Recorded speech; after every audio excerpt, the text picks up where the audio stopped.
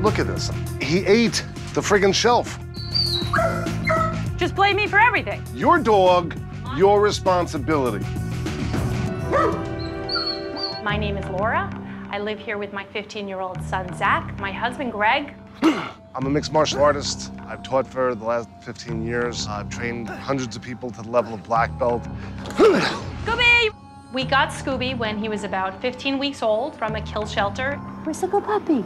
We were instantly in love, the entire family. Sweet, you goodness. Scooby is a sweetheart of a dog when people are home.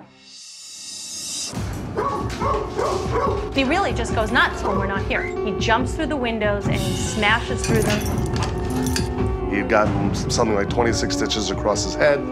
You walk in the house after something like that, and it's like a grenade went off. We thought the bars would actually keep him from going through. The dog broke the window through the child safety bars. I feel like I'm living in a prison.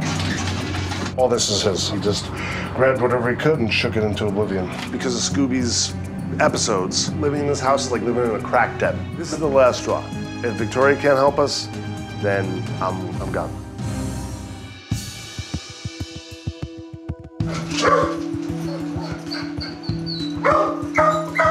Come here, honey. Come here, honey. Hello. Hi. How are you? Hello, I'm good. Oh, look at you. You are magnificent. As soon as I walk into the house, I meet this beautiful dog. Hi. Laura, nice to meet you. Zach. Hey, nice to meet you, Zach. I'm Greg. Nice Good to meet you. Why did you call me here? The biggest problem we have with him is when he's home by himself, he will tear the house to pieces trying to get out to other dogs that are passing on the street. So this is him? Yep. This is him, the broken window. You can see where... Yep, watch your fingers. I won't do it, you do it. Yeah, what do you want to do? We're gonna pull it down. Look Yeah, at that's all him. this. He went right through the window? We actually went right through the window 7 or 8 times, but... 7 or 8 times? Wait a second, 7 or 8 times Yep. he went through the window? Scooby's a big dog, so he inflicts big damage. And this is a dog that has literally destroyed the house. He went through the window. Is that how he got his scar? That's how he got this, and that was about 24 stitches, and this was another 20 stitches over here. Oh my goodness. For a dog to injure himself so much and continue to do it, there is a desperation in this dog that goes far beyond normal. This is his favorite window in here. This is his, oh my. I've never seen anything like this, ever. So, oh my gosh. So you put this gate up here to stop him from going upstairs, obviously. Yeah, it's a whole different story going out a second story window than the first story. Well, I'm glad you've got this gate up here, then. Good. Right. This is thousands and thousands of dollars worth of damage here. Don't tell me, tell my wife. I think it's close to $15,000. There was tension between Greg and Laura. Scooby's behavior, it's literally destroying a relationship. Unbelievable. All right, any other damage? We can show you the garage. What happened in the garage? Well, after he did all this damage and got all the stitches, we had to kind of contain him because we have to go to work every day. And so we put him downstairs in the garage in a large large dog crate. Oh, a crate Yeah. for a dog like this? He not only managed to get out of the crate through a hole about this large, but also after destroying a lot of the garage and chewing through wood shelving and everything else, chewed a hole in the garage door, big enough for him to get out. Oh Yeah. my. He likes his freedom. He really does. Can I see the damage in the garage? Sure, absolutely. absolutely. Like this this way. here? Yep, Okay. right out that way. As you can see, this is the garage door that he ate a hole through. Yes, yes, yes. Wow.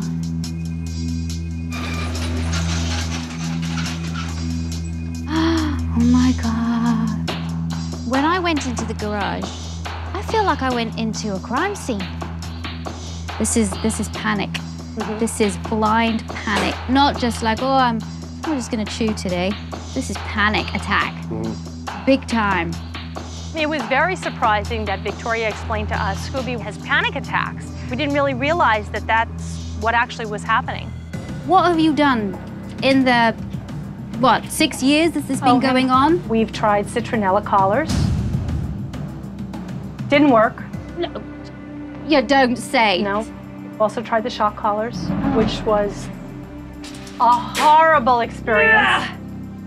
Seriously? Seriously. Your dog is anxious, stressed out, and you put a shock collar on him. We didn't realize that it was stress. We just thought it was a behavioral issue. So everything you're doing with the citronella collars and the shock collars and the telling him off and everything, you have made it worse. So we got to find a way to go, you know what, buddy, I understand you. I get it. I'm not happy that our attempts to help Scooby have hurt him or made the situation worse, but Laura, it's your dog, it's your job, get it squared away. Have you ever used a video camera or anything to actually film what he does when you're not here? I can hear him. I don't even have to see what's going on in here. I can hear him. There was no doubt in my mind. When everyone left, Scooby started to get riled up. I have no doubt in my mind that if that board wasn't up, or those bars weren't up, he would be through that window in a second.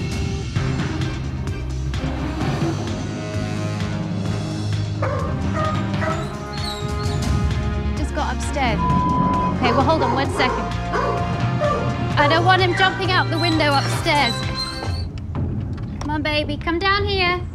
Just got through the gate up here. How did he get? Come on, sweetheart. Oh, God, come on. Good boy. He's just torn the blinds down from upstairs. Good boy. I almost had a heart attack when I saw Scooby at the second floor window. He'd got the blinds down and he was trying to get out. Oh, God. Distraction in here. Scooby's anxiety on separation is one of the worst cases I've ever seen.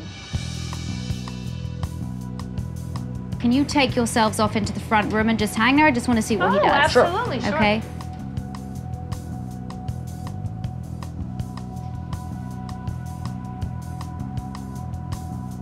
As I thought. Okay. Is that okay? Yeah. Go out again, do exactly the same thing. I want Sure. to see what he does again. Okay, very interesting. This is a dog that does not want to be left alone, even when he's in the home. I want to desensitize him to any departure triggers. Picking up your keys, putting on your coat. As the dog watches your cues, the anxiety slowly builds. So instead of just picking up the keys and going, pick the keys up and you put them down again. Pick them up, put them down, pick it up, put them down. Then you walk back into the room. And he's looking at you going, "Have you gone crazy?" I'm gonna be watching outside your progress and go for it. I think that Greg has tremendous loyalty to myself and to our family. While I'm not so sure that he's keen on helping with the dog, I think he will help. Hi, puppy. He's looking a bit confused, as if to say, what are they doing? Come on, come lay down. Come on, come on. It's not the most entertaining thing to do, to walk around the house for a half an hour. So I'll see you at the game. Drop your keys, pick up your bag, drop your bag, sit down, comfort the dog. Could be a little boring. I can see he's also lip licking. Lip licking is a real sign of stress. I didn't want the confusion to cause stress. I wanted him to relax with it, and he did. Take care. Call me during the day. Okay, very good. Bye. Great. He is thoroughly confused. That's what I want. He's confused, but then he goes, the next component of the training is going to be leaving. Scooby really wasn't that bothered, Greg going in and out. That's exactly what I wanted Scooby to do. Greg got the hang of it, so I sent him away because the real test is going to be with Laura. I can hear him. When Laura started to do the training, Scooby did really well. Graduated departures, starting from 1 second and building it up, is what we have to concentrate on now. Start off very, very quick and build it up slowly. It's fascinating to actually see him. Till it got to about 15 seconds. That was too long for him. We'll go back when he's whining.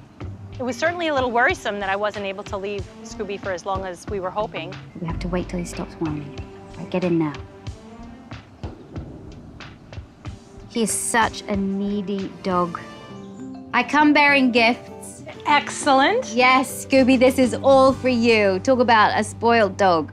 Dogs lead very boring lives in our homes, yet they still retain the amazing senses that they used to have to survive in the wild.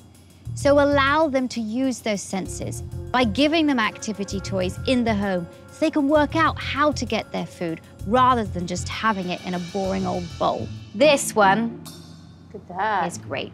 Lots of dogs love these because you stuff it either end. Yum, yum, yum. And they have to eat to get it out. There you go. Oh, what a good boy. I want you to get up and walk out the room, and I want to see what he does. Does he follow you, or does he chew? Okay, we'll find out. Let's see.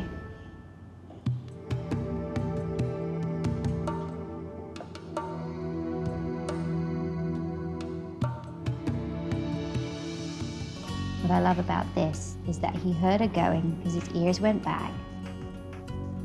So he knows that she's out the room, but he's choosing to stay here with his bone. I wanted to bring everything together now. This is the final part of the training. I put a temporary blackout on your windows because I don't want him seeing anything outside. You are not going to have to live like this forever. There are other great solutions that you can use that look nice, but I just want to see how it works. This is probably going to be one of the hardest things that we've ever had to do together as a team. I'm not really even sure what the future may hold, but we're about to find out. Laura, you're going to be in the home by yourself. I want you to do a few departure cues. Then I want you to go and get a favorite toy that I have pre-stuffed with delicious food. Wait a couple of minutes, hang out with him, just get up and leave. Let's go. If this doesn't work and the training doesn't work and we're 4 months down the road and we're in a similar boat as we are now, then we'll really be faced with some very hard decisions, and I hope we don't get there. I wanted the crew to come out, film remotely, so that we could get a really true picture of behavior. Good, she's doing the departure triggers. I was watching the monitor with my heart in my mouth. My stomach was leaping because I so wanted this to work. Nice. This is really good, Laura. I want you to leave. The goal is for Scooby to reach 2 minutes being by himself because that's the time when he's likely to be the most anxious. Now this is it. What is he gonna do? Is he gonna leave that toy? He doesn't even know I'm gone. I want to get past the 2 minute mark because that's when he started to freak. I am truthfully worried that it won't work and that there won't be a positive outcome.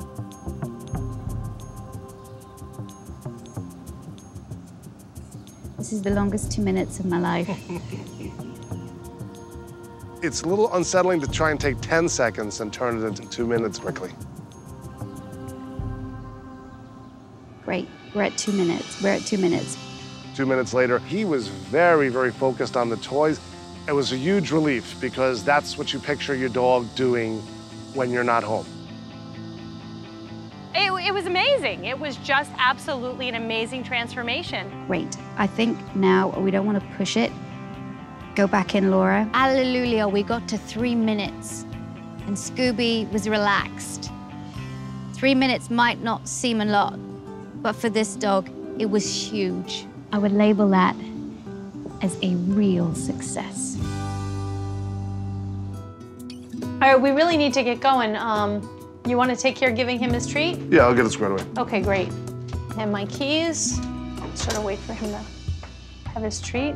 It's definitely been hard not leaving the dog in the house. We've been doing the best that we can to keep him with us or keep someone home with him as often as possible. The few times that we've left, Scooby has had a very happy return. We've had no damage at all whatsoever to the house since we've left.